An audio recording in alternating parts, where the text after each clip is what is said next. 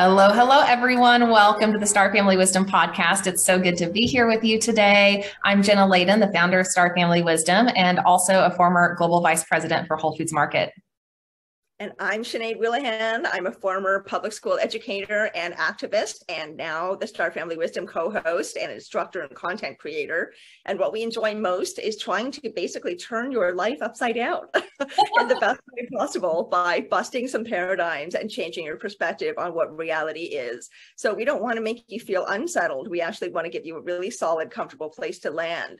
So we try to provide all this opportunity to learn some unusual, you might say, information is definitely not mainstream, but it is information that is just as real as any other. There are facts, there's evidence, there are, generations of information and evidence and stories and all kinds of other things. I'm repeating myself now to back up what we know is true. And this knowledge is starting to come more and more into our mainstream lives. And so Jenna and I feel very passionate about bringing you this content so that you could be part of this majorly changing transformational time on Earth, not just for human beings, but for Earth herself and all of their life on this planet. So we're so happy you're here. And we had an absolutely wonderful conversation today with the wonderful, brilliant, and warm-hearted Dr. Stephen Farmer, who is a psychologist, a trauma specialist, a soul healer, an animal spirit specialist, you might say, and is somebody who does oracle card readings, has a very strong connection to Mother Earth.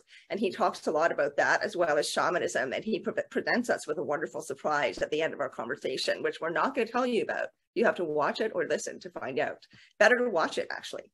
Yes, we're on YouTube. So if you're not on YouTube, jump over there so that you can watch these conversations, because these really are for your spiritual and cosmic evolution. So we talk about all of the things, and we really do that today with Stephen. And it was, such a beautiful practice together. I consider these sorts of conversations spiritual practice. And when we come together in this way, and even you watching this podcast or listening to it at home, you're in spiritual practice by doing this. And so, this really hit home for me today in that conversation with Stephen. And he shares so beautifully about his own journey of answering the call of spirit, and about his journey of really bridging the physical and spiritual, which I think we're all trying to figure out in this life, right? And trying to figure out why we're here and what this is all about. And, we really believe at Star Family Wisdom that this is really a process of remembering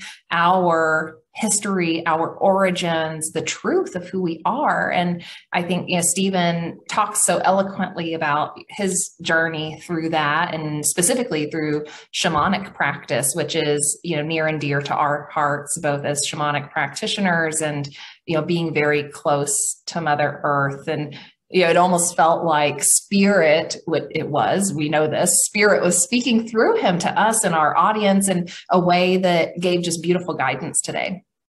Yeah, he talks about how he was always a sensitive, empathic child, and he called himself, a bit of a weird kid, meaning that he was sensitive, he was observant, he was kind of hanging back a bit, more watching and sort of noticing what was going on around him rather than fully involving himself in things.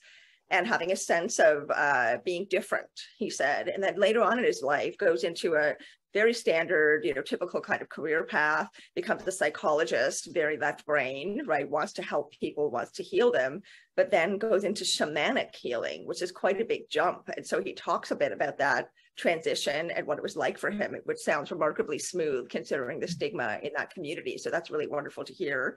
But then talks about how shamanism changed not just his practice, but also his life himself, and how he understands the interconnectedness of energy on Earth and how to utilize that energy in all its forms and all the ways that it comes to us with messages and guidance, how to actually utilize that to help ourselves transform, evolve, change, grow, heal. Yeah. And we talk about spirit animals and power animals, and how his journey led him to understand that spirit is really just speaking through all things, right? And Sinead, you talk about this in the episode, that all things are connected. And it's so cool to get to that point where you can learn about yourself and your experience in this existence through nature and through the world around you, because spirit, the mind of the universe, source, whatever you want to call it, is always in communion with us. And that's really what this conversation felt like, this opportunity to just talk about that communion and talk about the guidance that is always available to us if we just take the time to tune in and slow down a little bit. And so I think this is a really great introduction for people to shamanic practice. So if this is an aspect of spirituality or spiritual practice that you're just not quite as familiar with, I think this conversation is a great starting point for anyone who's really curious about shamanism and, going into that sort of practice. And so if anyone is wanting to take that further, check out Stephen's website and offerings. First and foremost, he offers workshops and oracle readings and personal guidance that will support you in your journey. Sometimes it's really helpful to be just one-on-one with a practitioner, a support system like that, so that you're receiving guidance, from spirit through someone else if you're new to this. But we also on the Star Family Wisdom website have a shamanic practice course that is very beginner level and introductory. So if you want to learn a little bit more about what we're talking about here around these different perceptual levels and kind of the basics of shamanic practice, go check that out, because that's also a good place to start if you're wanting to just kind of, zoom out and understand it all within that sort of context, within how does this apply to my life? How do I even engage, in this sort of shamanic practice myself? So, it's our mission to support you in kind of getting started in a lot of different aspects of your spiritual and cosmic journey. Yeah, to help you reconnect with all the tools and aspects of life as a human that are available to us all the time to help us heal. And I love that one of the things Stephen talks about is our disconnection from nature, and how getting back in touch with nature is so incredibly important for us to feel whole as a human being, and for us to feel like we are the cosmic beings that we truly are, not just the earthly beings. But he talks about how to do that in such practical ways. And then at one point he gestures to a tree that he has next to him, a tree in a pot in his office. And it just reminded me that I think people often feel, as part of that separateness and that distance from nature, that you have to go somewhere to be in nature. But actually, if you're a plant person, you know that plants bring an incredible energy into your home, and you can be with nature in your home. Ta-da! Jenna's holding up her aloe. Yeah, we're both plant people, you and I, because we know that importance. And it really does bring a feeling, not just oxygen, but also a certain life force energy into your home, and gives you an opportunity to connect with plants and with animals, even if you have pets. There are things that you can do that are directly in your environment that you can utilize to help yourself heal, help yourself gain deeper intuition, deeper awareness of what's going on, deeper awareness of energy around us, and also get to know plants, get to know animals, get to, develop an understanding of the language that they speak in, which is body language, of course, but with plants and animals, it's often vibrational and energetic as well. So he gives us so much in one of our shorter conversations. This one was just over an hour, but he really packs it full of wonderful, wonderful insight, inspiration, and practical advice, as well as wisdom. I loved it.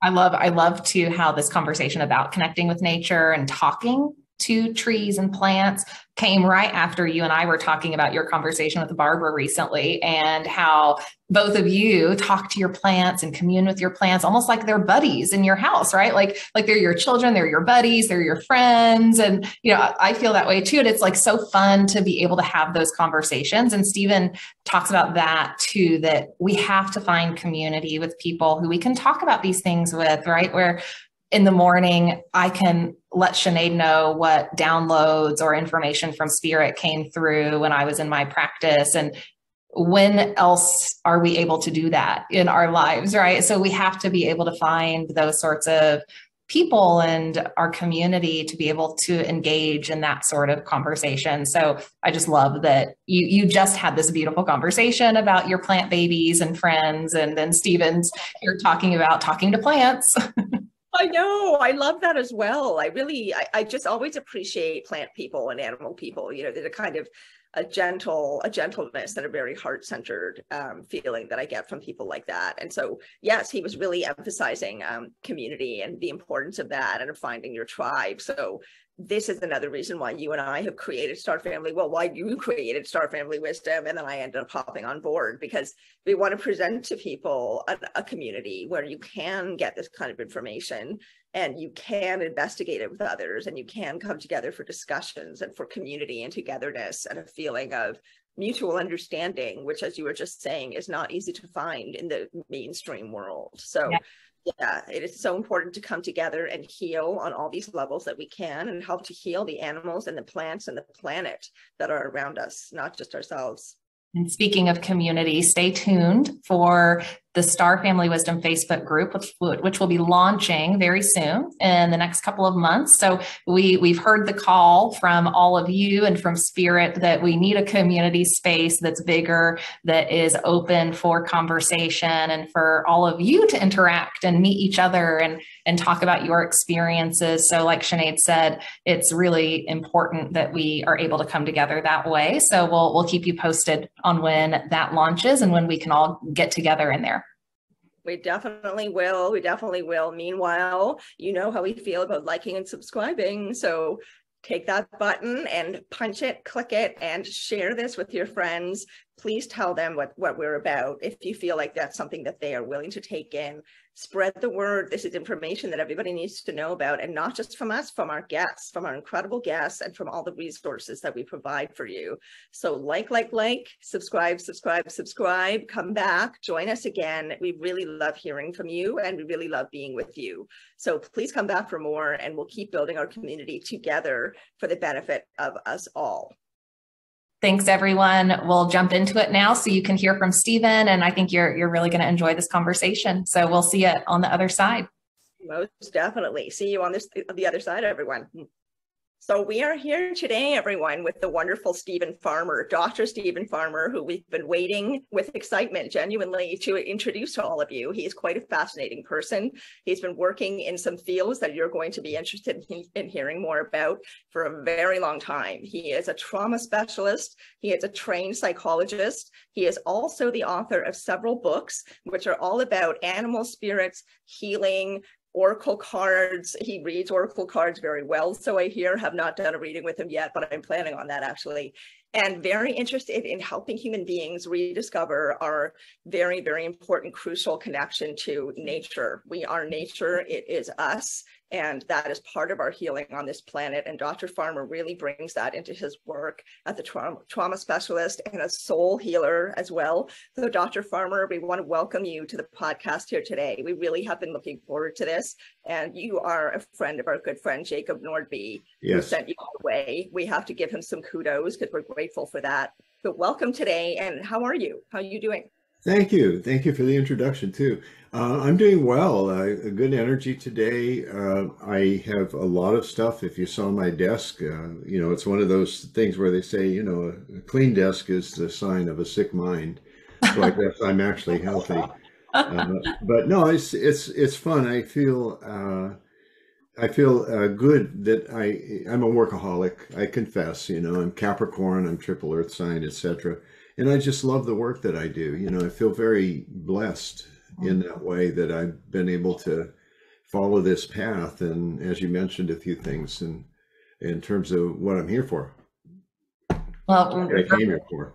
Well, we're feeling blessed and grateful to have these conversations and to be on a similar path with you, and just so good to meet you finally. And you mentioned your earth signs and earth connection there, and maybe we can kick off with just a little discussion about your connection to earth. And I know you've done a ton of study on shamanic healing and practices, and you're very earth-based in your practice and your work. And I'd love to hear more about how you got into that. How did you find that path? I know you've got the psychotherapy background, but how did that all come together for you? Well, Jenna, thank you again for your welcome, as well as Sinead, you're welcome. I will try to keep it somewhat condensed, but basically, like you said, I'm a licensed psychotherapist. And I believe very, very strongly, actually, I know in my heart of hearts that we're called, that there's something that starts to say, niggle at us. And certainly that was beginning to happen at a place where I had a very successful psychotherapy practice. I enjoyed the work. I also was teaching at the time. I taught at a local college. I've done workshops, etc., up to that point. And I actually had 4 books I published as a therapist. And I revived one, my very, very, very first book, called Adult Children of Abusive Parents, which was about childhood trauma. Mm-hmm. And I revised it a few years ago, the 25th anniversary edition. And it still holds up. You know, I would change some things, of course, but it still holds up well. Anyway, through various influences, I got the call to shamanism. Mm. And it's something that we've seen in the last, let's say, 30 to 40 years, the last few decades, where there's an increasing interest in that, in part because I hesitate to limit it to this, but it is more earth-based. Mm-hmm. You know, it includes celestial too, don't get me wrong, but it brings things down to earth, you know, literally and figuratively. So, and I was raised in Iowa, and, you know, have some pleasant memories about Iowa, and big backyard, and walking over to the Big Hill, it was called, and just enjoying, you know, being outside, like I think many of us, you know, especially, you know, ones like me growing up in the 50s and 60s, etc. Anyway, okay, cut to the chase. I read a book, it was given to me by my partner at the time, called The Way of the Shaman by Michael Harner, and it really piqued my curiosity, and it's really a classic now. Mm-hmm. And Harner is a man that has introduced a particular kind of shamanic practice he called core shamanism to, oh God, tens of thousands, maybe hundreds of thousands of people. And certainly that was a launch pad for me. Went to a 2-day training, and I left there on fire, and I said, this is it. You know, just my heart of hearts, I knew that's the direction I was moving. And also, I eventually retired the practice. Now I've brought a lot back, you know, from the practice and the trainings I got as a therapist, you know, that sort of woven into, you know, when I meet somebody, what they're, you know, what do they need from me, that kind of thing. I left there on fire, and I just pursued training after training, you know, in shamanism. And it's one of those things, as you both know, I'm sure, and all the listeners know, when it speaks to you that loudly, you know, you almost have to respond. Yeah, you have to answer the call of spirit. Yes, exactly. And so that's the short end of it. Then I went on, retired the psychotherapy practice, and then devoted my healing practice to shamanism and shamanic healing. Along with that came, let's say, opportunities to do some writing and developing publications on that. And as you mentioned, a few, Sinead, excuse me, quite a few. You know, I'm frankly a little, sometimes I look at it, I go, wow, I'm impressed. It just seems like a little bit astounding, you know, that this has happened. Even I'm stuttering a little bit, and at the same time, really pleased with the opportunity to do this and to get publications out, because I'm very clear on that this is my service, you know, to inspire, to teach, to provide healing practices, etc., to help us return.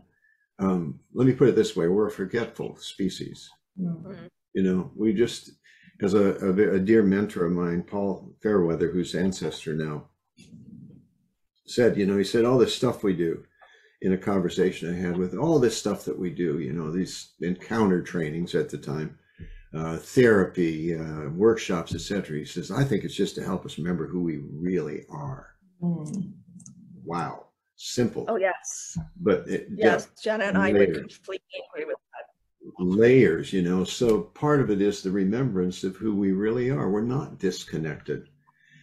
And forgive me for going off on this part, but I think it fits, is the images that are all over the place of the James Webb telescope that peered into the universe. It was like this little tiny grain of sand, the size of the grain of sand and all. And there's like hundreds, if not thousands of galaxies. And within those galaxies, billions of stars, as it is true with our own, well, our own, like we own it, but the Milky Way, you know, that we in some way inhabit. That has been working me like crazy these last few days, because it puts everything into this perspective. Says, okay, we only have a short time here. And I'm talking about not just you or I or a particular individual. Yes, that's true. But as human beings and as a species, we've not been here that long, not really. And the planet, the light, apparently just one piece I remember was the light that we're seeing now is from 4.6 billion years ago. I can't even get my head around that. And the planet's younger than that, slightly younger. Anyway, I throw that in as a bit of a tangent, but I think it puts things in perspective. Anyway, to circle back to what I said, it feels like one aspect of my mission certainly is to encourage and facilitate as much as I possibly can that deep ancestral memory, and I call it that, of how we are related to everything. We can think about it conceptually and all that, but to actually practice it and do whatever we can to keep remembering, because it really is a keep remembering process, because we're forgetful. And to respect and develop that relationship that you have with not only the physical beings, but spirit or God or source or any of those names that we sometimes say. Spirit, I like that. Is really not just, how would I put this, not just the spirit of, let's say, that particular tree I keep glancing at out here over to my left, but that there's, first off, there's the tree. That's one, the physical tree. Bingo, got it. Second, there's an animating life force, you know, of that tree. Third, though, and this is the one that's pretty cool, is that there is this tree out here is also can be perceived as, let's say, a representative of the collective consciousness of all trees, or the spirit, or the oversoul of all trees, so that my consciousness, or the consciousness that I express as this being called Stephen Farmer, can collaborate and connect with this consciousness of this being expressing as a tree. It's not the spirit expresses through us. No, this is it. This is spirit. You're talking to one right now. This is spirit expressing as.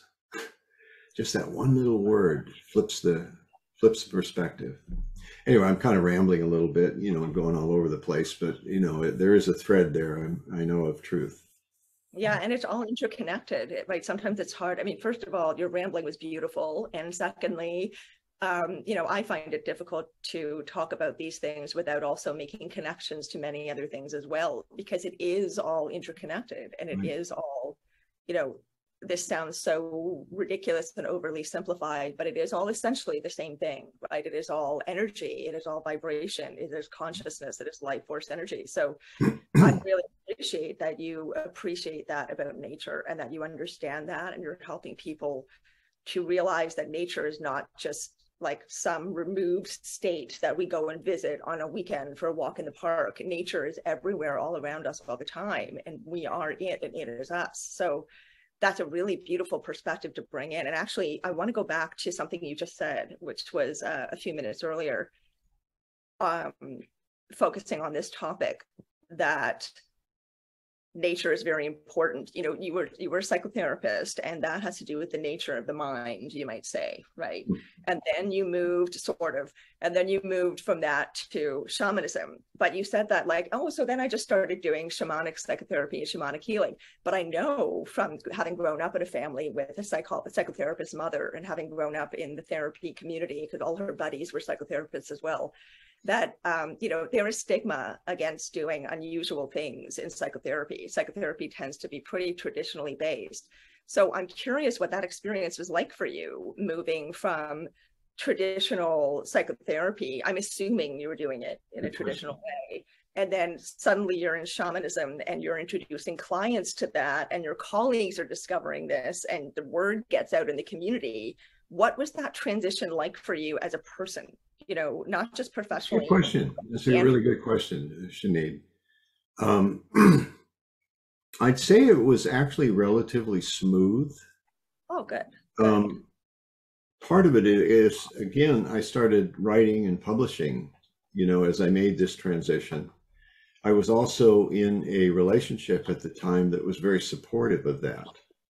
So it made it, it helped make it pretty, relatively smooth.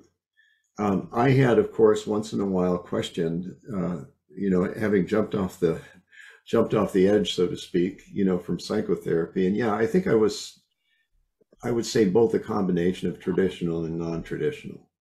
You know, I had studied a lot about trauma and trauma recovery, and I continued to study that. Took a 3-year training that I loved in somatic experiencing, you know, body oriented, being able to understand how the PTSD stuff, excuse me, forgive me, I'm sorry about that. How the PTSD stuff, the post-traumatic residuals really, we are beginning to go, oh, it's still living in the body in some way. You know, it still exists, often as frozen or trapped energy, as a way of adapting to the circumstances of the trauma, especially childhood trauma. You can't think through it. You know, you just instinctively adapt to the situation that you grow up in. And the good news is there's methodologies that are showing up, such as somatic experiencing, EMDR, EFT, etc., and other yoga, you know, things like that. Bessel van der Kolk, one of my heroes, The Body Keeps the Score. Great book, by the way. Anybody who's listening, if you want to check it out, it's a great book because he's very exhaustive in terms of how he suggests, you know, we can approach healing the trauma. There's others too. There's, you know, Peter Levine, somatic experiencing, Gabor Mate. There's a few people out there, you know, that we're beginning to, that not beginning, but have introduced methodologies and ways of thinking about it that I think are just like, oh, yes. Okay, so the transition. What began to happen is I began to write about some of these areas that are related to shamanism, but not exclusive to shamanism. And I'll give you an example. The 4 books as a therapist, it had been like 10 years since I published anything. And the first book out the chute was called Sacred Ceremony. And now I'm seeing a lot of books about ceremony, which is great. You know, I'm glad.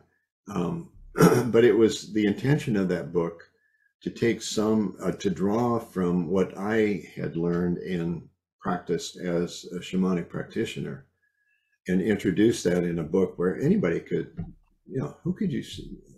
Many people are interested in sacred ceremony. Let's put it that way. That isn't necessarily, forgive the froggy throat here. Sorry about that. Anyway, yeah, speaking.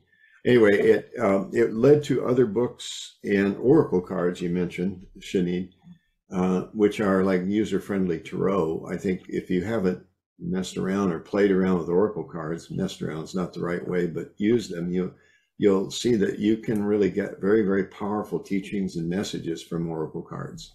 And there's a lot of them available, not just mine, don't get me wrong. I was in a New Age store the other day and I went, well, probably about 180 oracle cards out there. But for, again, anybody who's listening, it's more important the ones that you resonate with. Mm-hmm.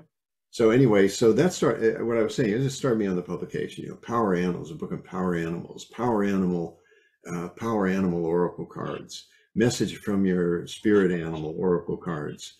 What else? Sacred Ceremony, Power Animals, Animal Spirit Guides, which is a really cool book, by the way. You know, all false humility aside, because it's like a dictionary. If you see an animal in an unusual way or repeatedly, like many signs, but an animal, symbolic or physical, if you want, you can just like look it up and see if it's in this book, and it gives you some ideas about what the messages might be. So that's where the path led me. And then into ancestor work, Healing Ancestral Karma, another book that is fairly recent. It's about 3 years old. Now, Messages from the Ancestors Oracle cards, of course. And then, God, I was busy, that last year and a half of the pandemic, man. I was a writing fool, I got to tell you. I got Messages from the Ancestors Oracle cards, Messages from the Spirits of Nature Oracle cards, a book called Animals, Personal Tales of Encounters with Spirit Animals. And then one I completely forgot, get this, that an Australian publisher did, called Spirit Animal Message Cards. And they went, my goodness, you were busy, but something to do during the pandemic, well, why not write some stuff? Well, it almost feels bigger than just something to do. It almost feels like you were guided in a way that would allow all of this material to land at a time when people are coming out of the pandemic and seeking more meaning. People have been through a traumatic experience with that. And it doesn't seem coincidental to me that the timing of that landed when it did. Mm-hmm. No, that's a really good point, Jenna. Yes, it did give me something to do, but more, it's part of the calling. And again, I love words. I'm a wordsmith. I love playing with words. I love words with friends, on the iPhone. And I just am like in awe, of others' writings too. The poetry, and I don't mean poems, I mean like the poetry. The sacredness, that comes across loud and clear in other people's writings too. So I love words, that's what I'm here to do, is through those words. I say that my purpose is a healer and a teacher and a communicator. And then I jokingly say, I'm not sure my wife would always agree with the communicator part, but that's husband-wife stuff, and God bless her. Yeah, she does. We communicate very well. But anyway, so all of those characterize, what my life has been like, really my life path. And I look forward to more, I've been told I do downloads just about every morning. I call them downloads. I'll sit in front of the computer. I don't do it longhand anymore. I've done journals like this, for 15 years, 20 years, but I do it on the computer now. And what I'll do, as much as I can make it a daily practice is, first off, I just do like a diary, a journal. This is what's happening to me today, da da da da da da da. And I set aside and I sit down like I just did and take a nice deep breath. And then I maybe it's the ancestors that come through, because a lot of information is coming through the ancestors in the last few years, including, like I said, one book and one set of oracle cards so far. And then I see what they have to say. Ancestors are one of my spirit guides, my power animals particularly, or a voice I just call the teacher, or the elder spirit, the elder guiding spirit that came to me a few years ago and has since been with me, and I learned also has been with me since birth. Wow. Okay. So that I have to jump in here, because that is my next question for you is, although we started with your professional career, I suspect that your interesting experiences, let's say, started much earlier in your life. So you just referenced that this spirit guide has been with you since birth. Did you have any awareness as a child of having anything unusual happening around you, or having any experiences? I mean, when did this really all start for you in your own awareness? Did it happen when you were a child? Reality is not quite what I think it is. Or was it when you were a teenager? Tell us about that, your origin story. Well, I wish I had, like some people have the stories of having visions and, connections and contacts, from day one, or since they were 5 years old, but that wasn't me. But I was a weird kid. I really was different. I felt like I was really different, but I didn't have a context for it or understanding of it. Not raised in a heavily religious family. The weirdness I'm talking about is that, like many people, I'm sure can relate to this, growing up in whether you call it a dysfunctional family or an alcoholic family, or some of the craziness that goes with a lot of families, whatever you call it. In my case, it was alcoholic family and all the characteristics, you know, that fit there. And I had three older siblings, half siblings, you know, different father. But I just remember the fights, and I remember my adaptation. This is what I teach people: is there's nothing wrong with you. You know, you made the adaptations you did instinctively. There's nothing wrong with you. Get over that part. You know, then we'll go from there. So realizing that the adaptations I made, Sinead, were very much to go inside, you know, and develop a rich, imaginal, you could call it fantastical way of thinking. Loved reading. I loved science fiction. So it was more along those lines, that being kind of a weird kid, you know, shy, really shy, you know, and that I think was the one thing that stands out, you know, as being, you know, very quite shy. However, let me see if I want to launch into this story. I'm a storyteller too. Being quite shy, that was my adaptation, I would say, in general, you know, is to stay back, but I got very, very good at observing. I was also very sensitive, like many of us, you know, that empathic quality or characteristic, and God knows, you know, why this one came through with that, but I did, you know, very empathic and tuned in.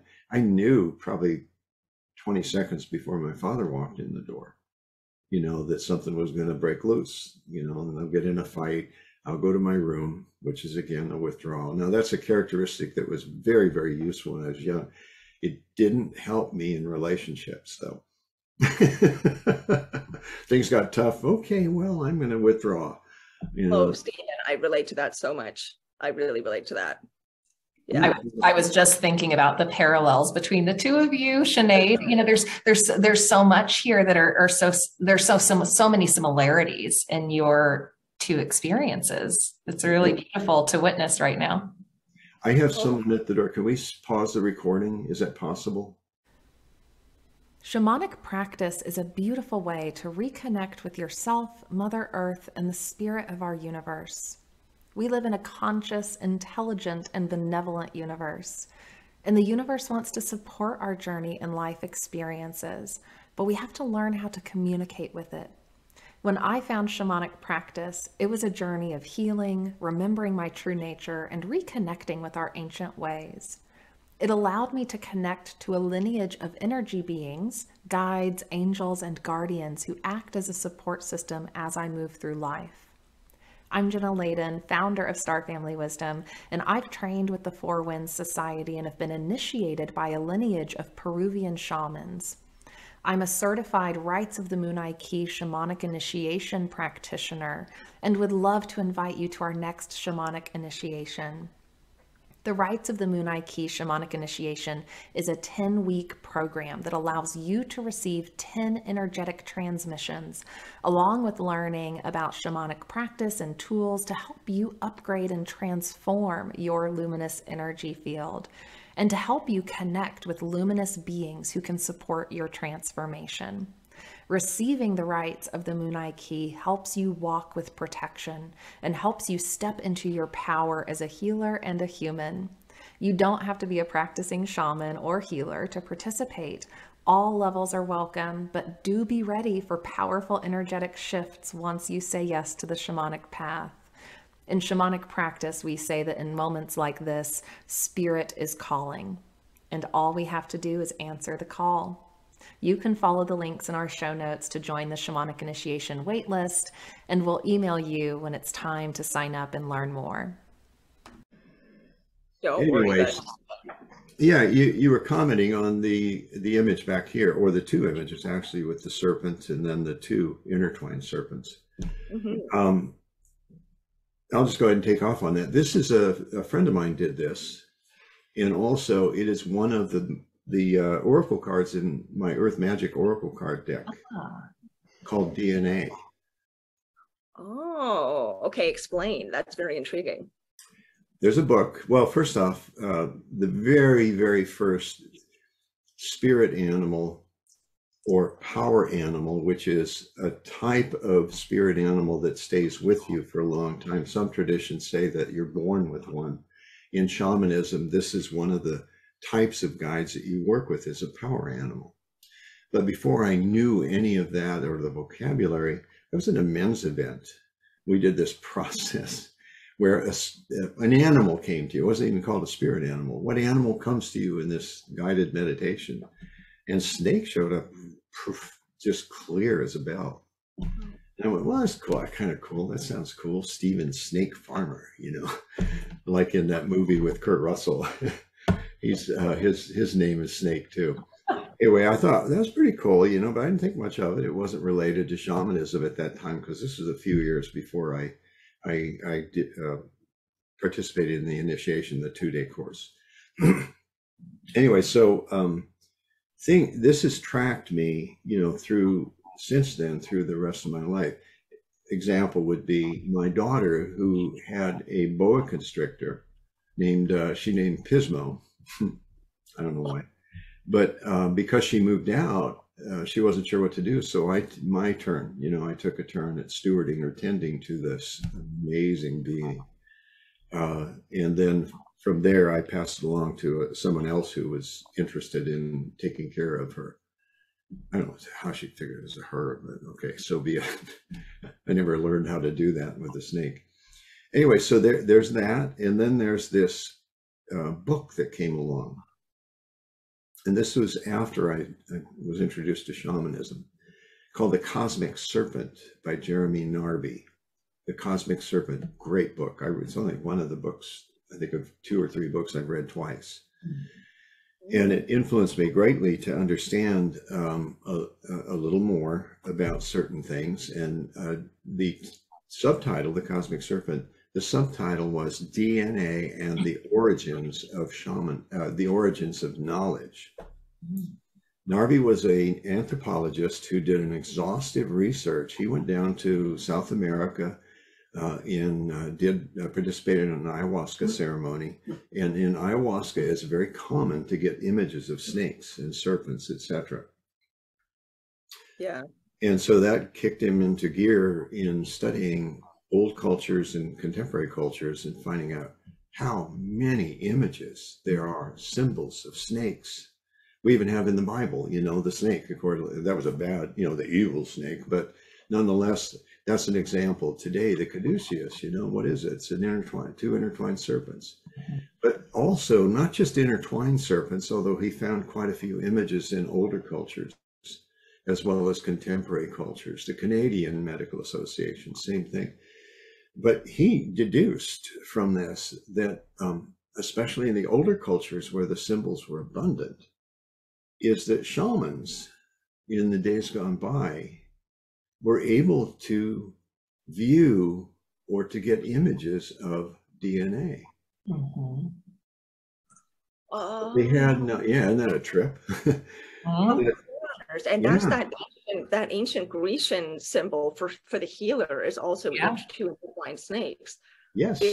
Isn't that interesting? And that's kind of like the representation of the masculine, feminine energy intertwining within us, right? Which also represents our DNA intertwining. Yeah, isn't that a trip? I mean, it tripped me out, you know, to use an old phrase, you know, but it really grabbed hold of me.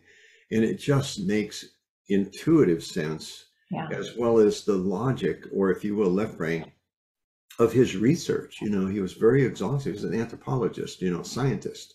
That had experienced something more right-brained, you know, the introduction through the plant medicine of, you know, another arena. So that became, it soon became clear that my image of snake, when I was in the men's event, clearly that was a power animal and has been with me since that happened, I think 30 some years ago. And one of the things, if you think about what's the medicine of snake spirit, what's the power of snake spirit, 2 things come to mind. One is, out of here. You're going to do that, you're out of here. No, sorry. Animal communication techniques. Yeah, not yet. Knock it off. I think he understood. Good Boy Scout. Anyway, lost my train of thought, but I'll get it right back. So the snake spirit also is about healing. How does snake spirit be about healing? I'll give you a story. Okay, I came across this, and I believe it was the Apache back when, that if someone was called to be a healer, what they would do is they'd gather in community in a circle, have the fire there, that the individual would dance around the fire, and then a bunch of rattlesnakes were thrown in. And if the individual, no doubt was bitten, not if they were bitten, but when they were bitten, if they survived, they were considered to be a great healer. Now, is that story true? I have no idea to validate it, okay? But even if it's not like provably true in some sense, what a great metaphor. How many times as healers have we been bitten? Right. Promise myself I'd never do that. But anyway, how many times have we been bitten? There's a suffering that goes with emerging as a healer. But it's not just suffering to suffer. It's suffering, with a larger intent that we may not be aware of at the time. We're in a place of suffering as a species right now. No brainer. Trying to figure all this out, climate change, war, there's a stupid war, that a lot of people are being hurt. There's people suffering from drought, starvation, etc. And the question on everybody's mind, what's going on here? Well, it's climate change, it's this or it's that. But it's also an aspect of the evolution of our planet. The planet's been around 4.5 billion years. The light from those galaxies is 4.6 billion years old.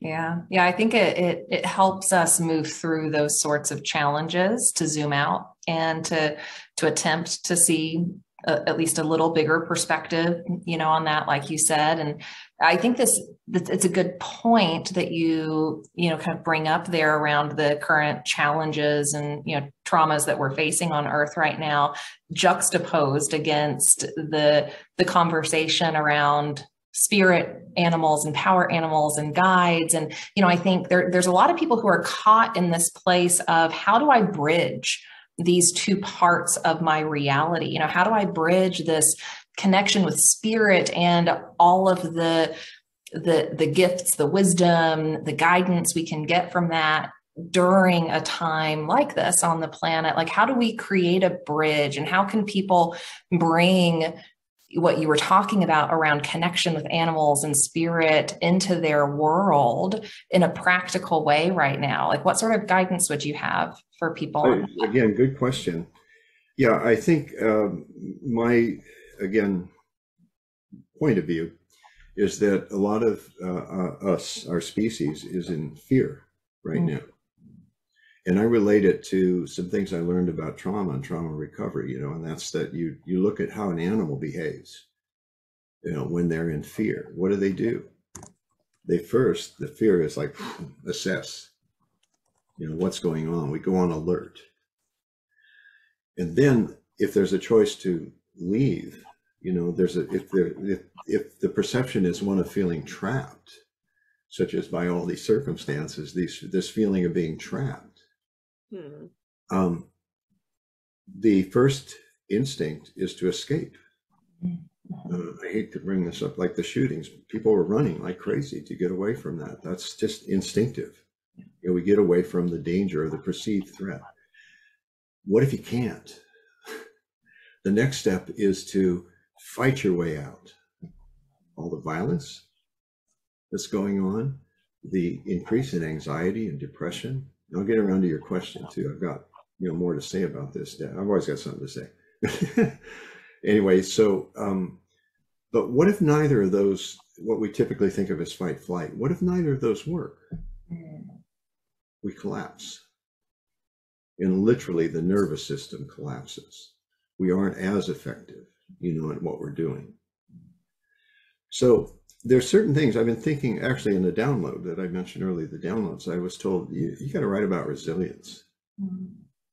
because I think that's, in a sense, that's a small word, but a big word at the same time. It's to cultivate that resilience.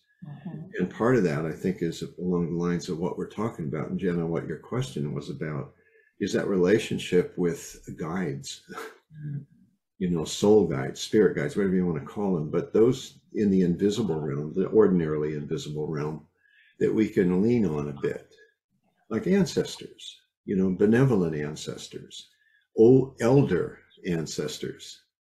I have a dear friend, Eva Blacktail Swan, who lives out in Colorado on an 80-acre buffalo ranch with what she calls the old man, her husband. And she has been steeped. She's a Cherokee medicine woman.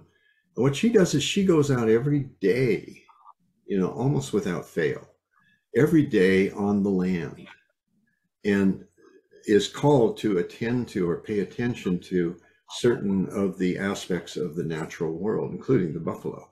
And then what she'll do is she'll get downloads, you know, messages. Those messages are meant to convey to others. So she writes them up when she gets back inside. And typically there's a message of some sort that comes through that. Or as she said recently when I talked to her, she said, you know, I get letters from people saying, God, this part was for me, or this part was for me. Yes, I understood this part, this part, this part. So that's an example of receiving guidance, is tuning into not just the natural world, but some people like angels. You know, I've not been strong on the angelic realm, but Archangel Michael, yeah, he shows up. You know, he shows up in a certain healing process. Thank you, Michael. But there's guidance from the wind, the spirit of the wind. Go down to a river or the ocean, Grandmother Ocean. You know, that we can receive, like Eva, we can receive that guidance so that it makes life a little bit easier in all of the chaos and uncertainty that we're faced with. That's a big part of resilience, is being able to bounce back.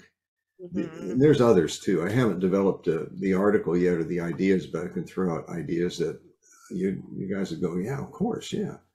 One of the pieces of advice that I love referring to, there is Esther Hicks is her name. You may have heard of her. She channels a group of entities that she calls Abraham. That's the name that was given to her. And that's great stuff too. You know, I love to listen to what comes through Esther. But somebody, this is a few years ago, even before this was getting into a more critical phase here, they asked her, well, with all this stuff going on, and you name it, you know, all the stuff, you name whatever you want to call it, what do we do? And her answer, or Abraham, answer was so simple and yet so profound, which those two things together I like, simple and profound. Abraham, without hesitation, said, live your life. It's almost too simple. The mind wants to go, yeah, but. But if you quiet the mind and you think about it, yeah. And that's what that means to you, you know, following your guidance. Yeah. You know, allowing yourself to appreciate things like, gosh, I'm hearing more and more about death doulas. And these are people that they work like in hospices and such like that to tend to those who are moving into the afterlife. Or like I heard one on TikTok say, you know what? There is an afterlife. You know, I have some experiential evidence for that, you know, and in my own work.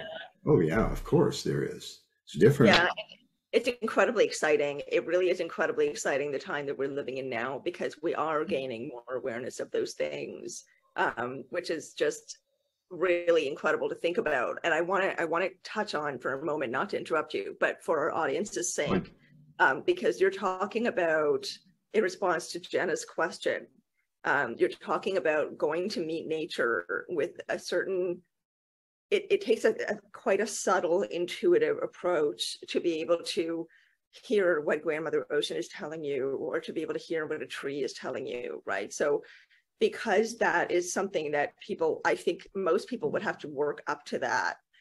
what would you say to somebody who's never done anything like that before, who may not even consider themselves to be an intuitive person, even though we all are, you know, just the typical person living daily life right now? How can they know what that language is? I mean, earlier you were talking about how much you love language and you love words, and there's a language from nature, and it doesn't come with words necessarily, right? It's a different experience of receiving information. So what guidance would you give people on how they know what those voices are, and you know, how to receive them? Sure. You'd start with this. Take a journal, you know, or a pad that you can write on, and a pen, you know, not your computer. Leave that at home. And go sit by a tree. Put your back against a tree. And Sandra Ingerman suggested this when I talked to her some time ago, and I really like this. She said, have a conversation with that tree, not the spirit of the tree, or just the conversation with the tree. It's like, how old are you? Okay. What was it like growing up? What was it like to be a seed? You know, how does it feel when the wind blows through your leaves, your branches? How does it feel when somebody injures you in some, you know, just have a conversation as if you were interviewing a friend or somebody that you knew. I thought that's an excellent idea, you know, because it forms a baseline from which you then can develop the capacity to communicate. You could say communicate spiritually. Go to the cloud. Oh, go sit with the clouds. Lay on your back. Remember, you used to do this as a kid, watching the clouds and seeing the shapes and everything. Have a conversation with that cloud.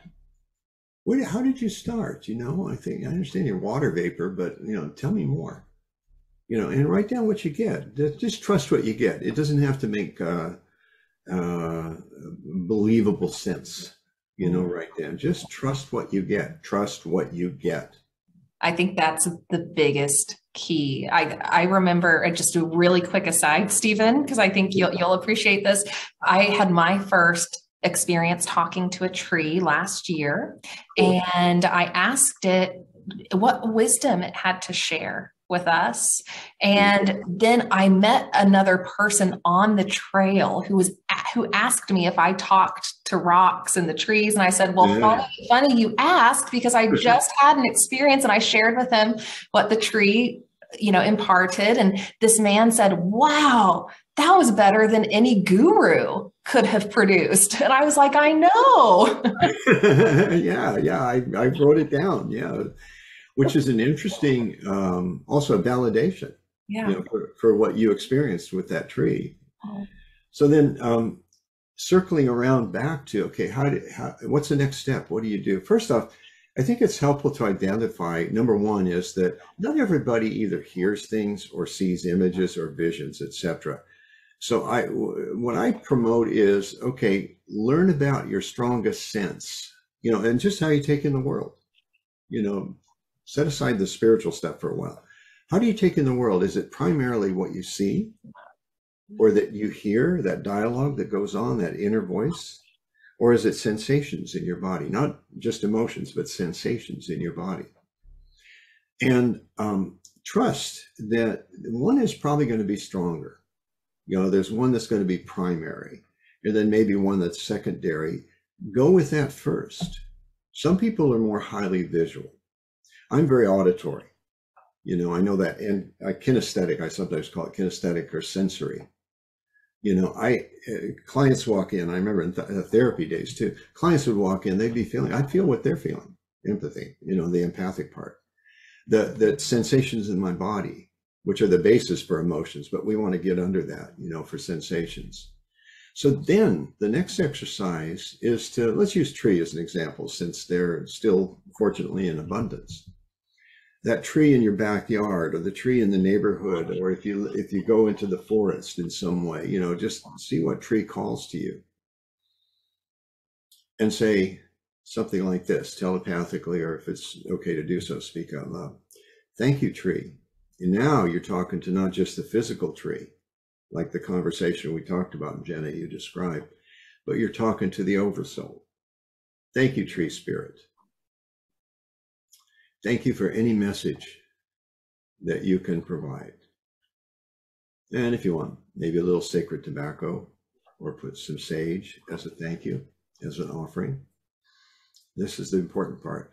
Once you've posed the question, and I often pose those in forms of thank you, not, hey, tell me what I need to know. Thank you for telling me what I need to know right now. You know, it's a great way to pray too. Prayers of thanks. Beautiful. And I feel like you're talking about being receptive, right? Being grateful, receiving the energy, just practicing receiving and interacting with it. Mm-hmm. And just what my body did just then. Take a breath. As we're talking about this is like so ingrained in me. Just take a breath, because it opens you up to be receptive. It opens your body up and your senses up. Then pay attention to what you see internally or externally, what your attention is drawn to, what you hear, again, internally, the inner voice, or something in the environment, and or what you feel, the sensations you get in your body. You look up at the length of the tree and suddenly you get, you know, little prickles on the back of your neck. And then you hear the message in your inner voice, stand tall. Example. Or you ask tree in that way, thank you, tree, for any message that I need to hear, I need to receive. Better word, receive. Pay attention again, what you see, what you hear, what you feel. And you might hear something as relatively mundane as, go ahead and take that job offer. You know, you never know quite what's going to come across. I teach that about spirit animals too. You know, yes, you can deduce, you know, the message. Like a hummingbird has been, like, the last 3 days, every day I've seen a hummingbird. I mean, really close up. To me, that's unusual. And you know what the message has consistently been? Lighten up. Oh. Interesting. We've had a very similar message come through in the last couple of weeks. I too had a lot of hummingbird connection, and it was very much related to me stopping being so serious. Yeah, I'm with you, Jenna. I'm with you. That's, you know, I parrot in a workshop years ago. They had us parody that, you know, walk around and, you know, whatever. There were certain characters, and one was, I'm serious. So I was walking around, you know, with other 40 people going, I'm serious. This is serious. This is life. This is really serious, you know. And of course, when you take it out and do a psychodrama role play with it, you know, then you can't help but smile. Just like when a hummingbird flies by, you look at this little being. Oh, how can you not smile? And being a serious person, Jenna, which I can relate to. The things sometimes, I say this and I get a little wiggle of emotion. See what I mean? I feel these things in my body, that sometimes the heaviness of what's going on, I catch it. That's the best way to describe it. And I think there are waves, you know, in the collective. And if you're empathic at all, you can feel those. And sometimes it's hard to separate that from the personal, you know, whatever's going on personally. And so hummingbird's message, wow, so grateful. And again, I get a wiggle of emotion when I say that. You know, I can feel this kind of drift upward to my eyes, you know, not quite to tears, but I don't need to go all that far with it, just to go, yeah, thank you, hummingbird.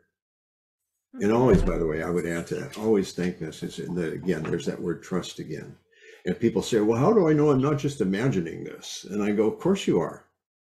I love that. Don't you like that? Of course you are. Imagination, let's reframe it. I say, imagination is the bridge. How else are you going to get there? You know, without your imagination. It's not fantasy. It's not pretend. You can do that too, but let imagination be the bridge to this alternate reality that we're talking about, that eventually will become not so alternate. You know, it's something you can step into. Sorry, Stephen, that we just don't accept, you know, like if one thing occurs and we feel like there's something extraordinary about that, but then we do the old, oh no, I'm just being silly, I'm just making it up, I'm making this, you know, we don't have to only focus on that one thing. We can ask for that one thing to appear again. We can ask for validation. We can look for more information that supports what occurred. I find in my own experiences, it's never just one. It's always, okay, we're going to give you this. And then, you know, a day or two later, they give me something else that matches or reinforces the first thing. And then I can ask them a question and maybe get a response that also reinforces it. There's just so many different ways of receiving and validating our experiences and making them, sort of mapping them for ourselves, you know, in a way that begins to gradually make more sense. And so I love how you're describing this. And I want to take it a little step further, if that's okay, by getting even more specific. This is again for our audience's benefit, because there's a great interest in power animals. A lot of people I find are very interested in that. You know far better than I do about the general interest, but just with my meager amount of experience, it seems like that is a big area of interest for people. How do you know? What if you're somebody who's an animal person? Like, I love all animals. A lot of my messages come through many different animals. I don't know who or what my one specific power animal is. I have a suspicion, but I'm not sure. So if you're an animal person, you just like animals in general, and you want to know who your power animal is, how do you find that out? How do you know which one? If I may ask you, Sinead, if you'd be willing to share it, what's your suspicion? It's either jaguar or bear. All right. Let's try something just for fun, okay? And again, this just put your hand over your heart for a sec, if you're willing. Okay. Take a deep breath. You know, again, back to receptivity. And just in your mind, you know, just play with me here. In your mind, ask jaguar, "Are you my power animal?" And see what you see, hear, feel. There you go. See the smile. Got it. So let's just start with that, okay? And then come on out. We'll leave bear off to the side for now. Okay. I get a yes. Like, I immediately get a yes from jaguar. And jaguar shows up a lot. Good. How did you get the yes based on where I was talking about see, hear, feel? So in my mind, jaguar, who's always black, appears and is looking right at me.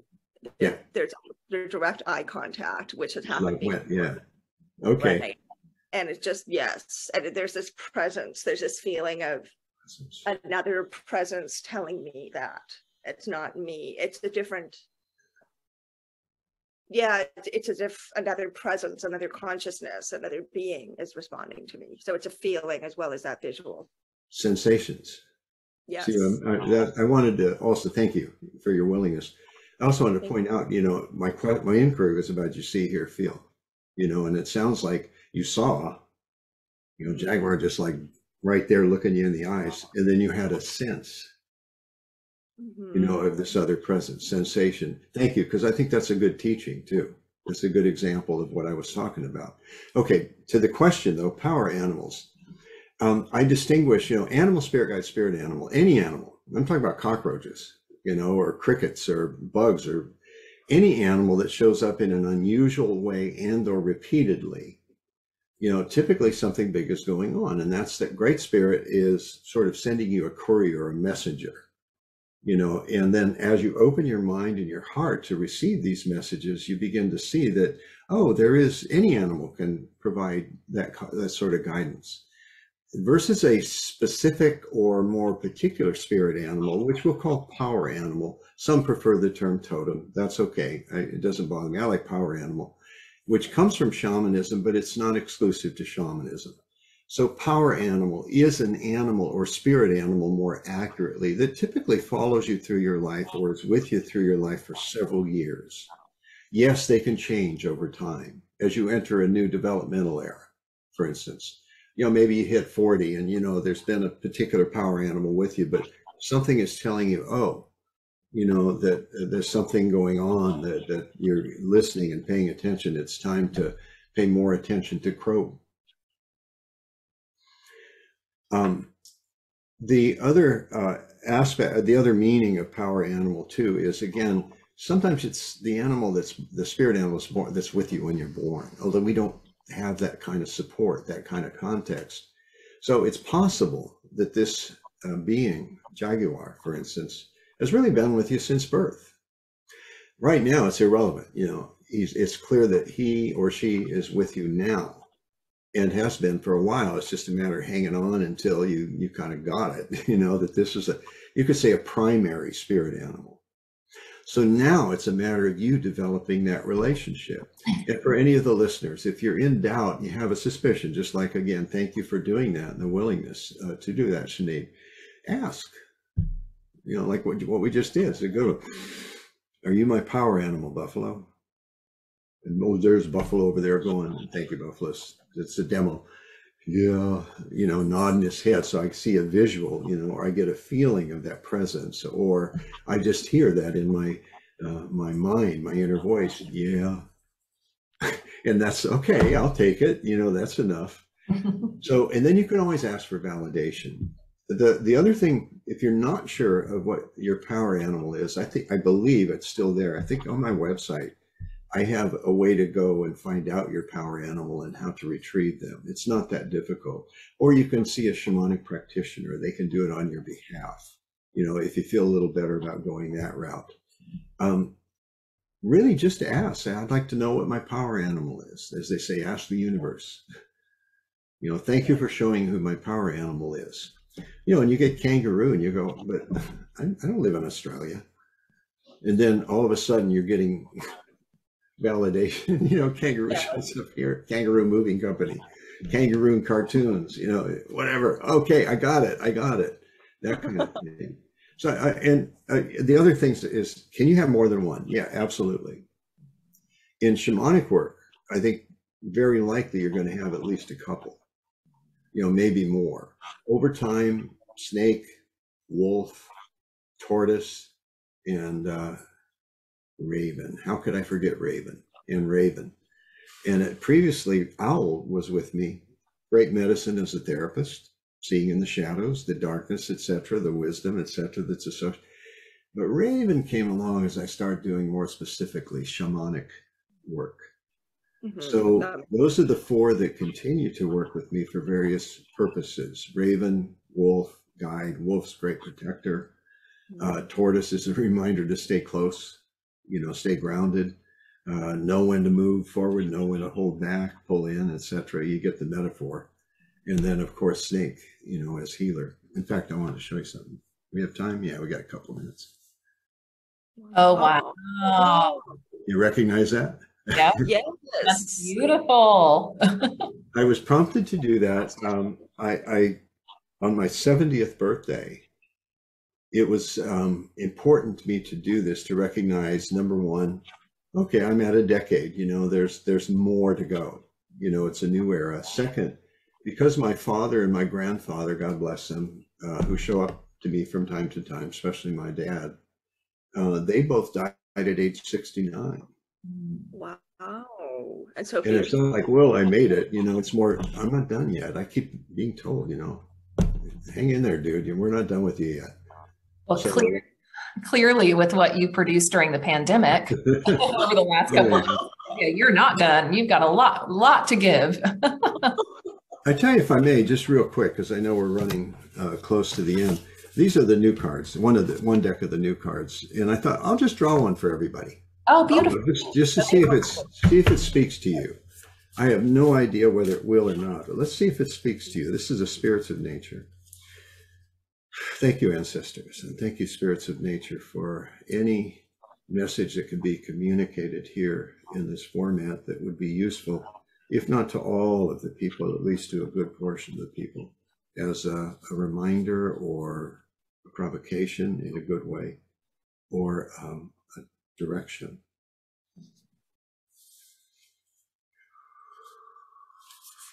All right, let's see what we get.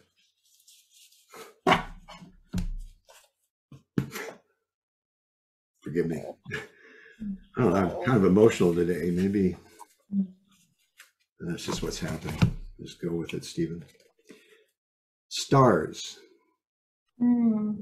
Navigation. Wow. What it sparked for me, immediately was just talking about the James Webb image and the stars and kind of putting things in perspective. So even though the key word for this is navigation, yes, true. Navigation in another sense, a metaphor for how our ancestors and the ancestors used to navigate by the stars. But this is exactly along the lines of what we've been talking about here, navigation. That you can discover, if you don't already know, you can discover those that help you navigate through this life.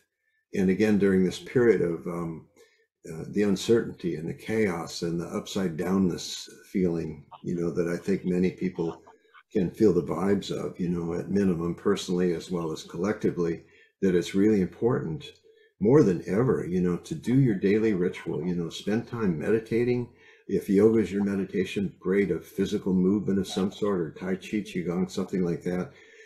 Also spend time journaling, write about your experiences, stay in tune, stay in contact in any way you can. The support of others, others that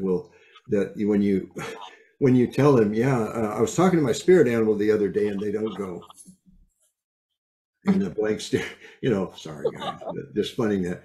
But others that will, hang out with those people too. Don't get me wrong, let's not make more divisiveness, but also people like yourselves, that you find community in something like this, for instance, that you have a community, not in some rigid fundamentalist way, but a community of friends.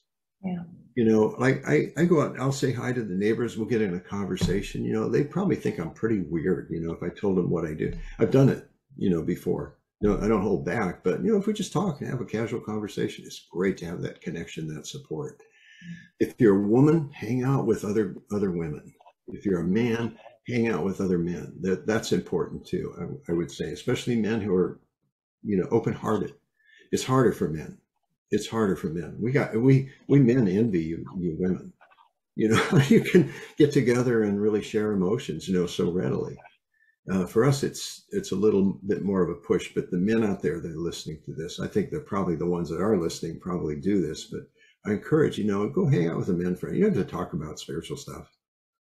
Go and have coffee and talk about, the weather. I don't care, but just make contact. We've got to support each other during this process as best we can. Yeah.